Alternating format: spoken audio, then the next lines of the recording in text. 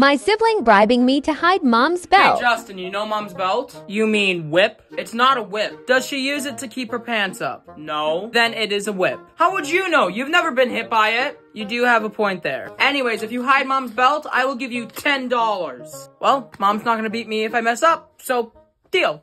Ooh, this is gonna be good.